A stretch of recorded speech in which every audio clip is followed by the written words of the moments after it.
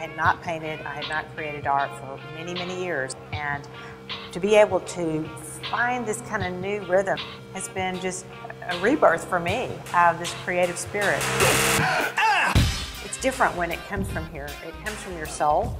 And you're painting out there in all kinds of weather, I understand. I paint only outside.